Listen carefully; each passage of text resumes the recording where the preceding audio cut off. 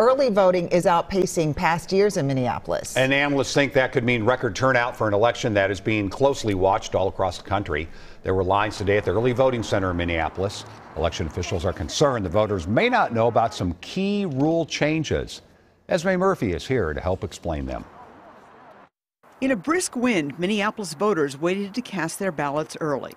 Just a convenient, easy process. We'll get in, get out, and avoid the hassle on Election Day. Turnout is expected to exceed the 105,000 people who voted in 2017 in the last mayoral election.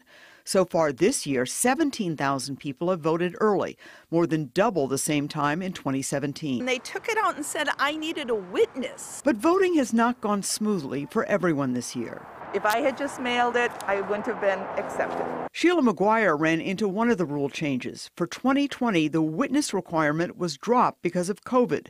Now it's back. If you complete all the steps, follow the instructions, you'll be fine. And that includes getting a witness signature. Another concern, you may be voting in a different polling place this year. Remember, back in 2020, a lot of polling places were consolidated because of COVID. The recommendation, check before you vote. A lot of people's polling places have moved.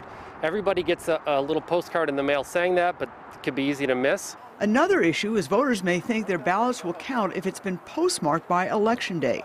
That was only for 2020 during the pandemic. It has to be received by Election Day.